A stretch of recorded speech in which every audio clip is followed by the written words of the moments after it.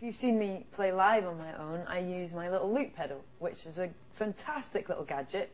It's quite difficult to get used to because you're using your feet, and unless you're a drummer, you probably don't use your feet to play things very often, but tap dancing lessons I highly recommend. But I've just got to get my mic, so cool. Stick that there. And the trick, if you bought yourself a loop pedal, or if you've stolen one off your older brother, then is that you need to get two things going into one pedal. I use an Akai Headrush. It's called an Akai Headrush 2.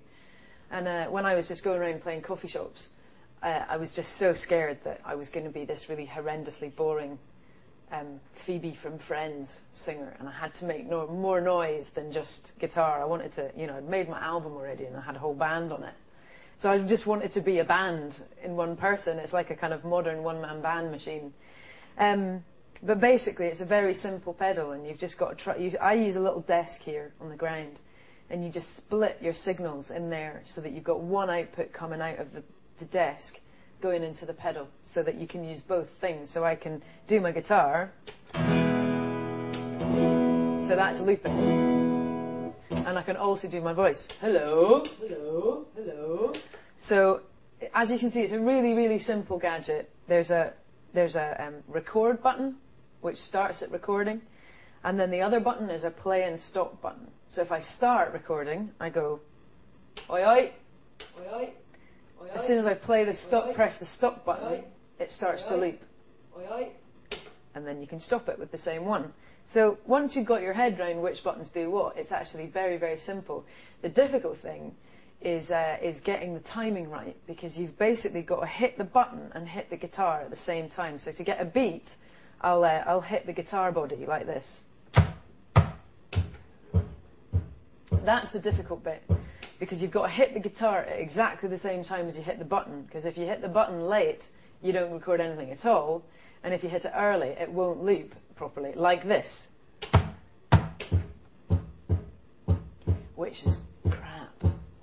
And that's happened to me in gigs many times, and I've had to start again and say, oh, we have a technical problem.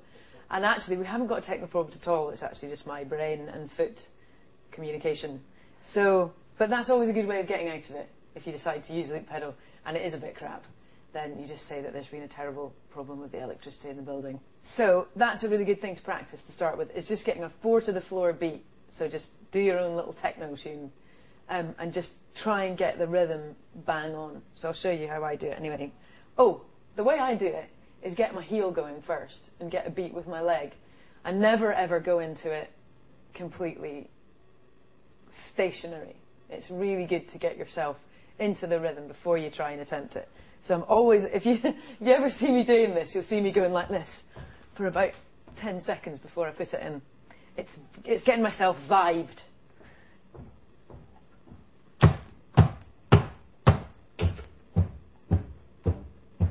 See, that's quite good, that one. I can't hear anything wrong with that at all. And just to get the offbeat, when I put the pedal beat in, I just hit the bridge with my thumb. But you can do whatever you want. You can go, you can put all sorts of noises in. You can just muck about. I have nearly broken my guitar several times and had to go to the guitar hospital because I hit it very hard, and quite a few times all the insides have just basically, because it's all kind of glued together, the guitar, it's got like a frame in it, and it's come quite close to me not being able to use it anymore, but thankfully the glue is very strong these days that we use. So I'll show you how I put the loop in with the offbeat with the thumb.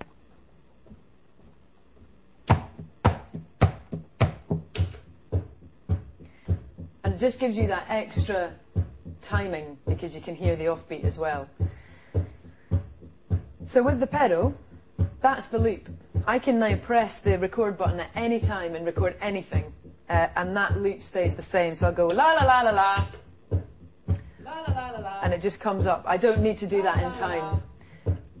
La la la la la. Then I think if I press the record button twice, it'll get rid of that. La la la la la.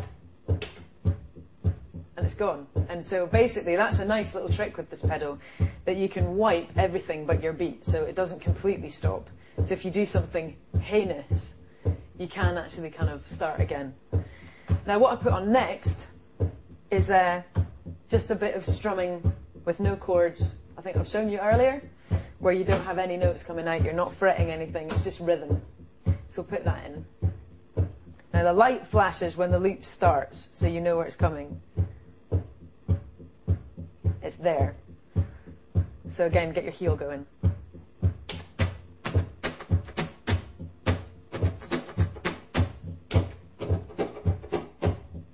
Takes a bit of practice to get it in, but I've done it enough now.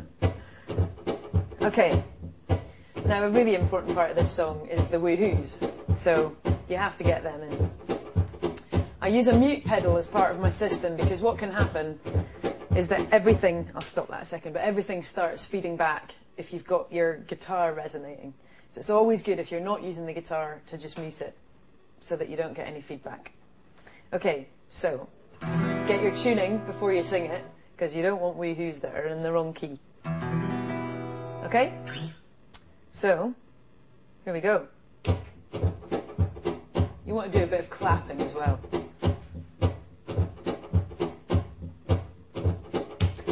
Woo! Woo! Woo! Cool. When you're going to clap, when you're putting it in, make sure you don't clap too close to the mic because it sends it mad and you don't want the clapping too loud. Okay, now we're going to put the harmony in. Woo-hoo!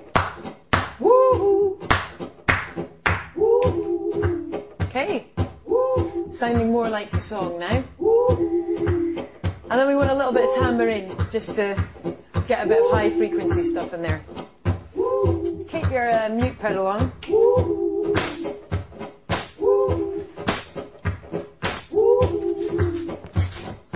Again, don't do that too close to the mic because it'll be way too loud. So that's your loop, and that's all you need. That's all you're going to need until the end, where we'll put a bit more stuff in for the crescendo, which means louder and madder. Okay, so I'll take you right from the start of the song. We'll do the intro, do the verse, do the chorus, and when we get to the end of the middle eight, well actually in the middle eight, we're going to put some more stuff into the pedal. So I'll stop and take you through that. Alright, are you ready? Do you have your split signals? Here we go.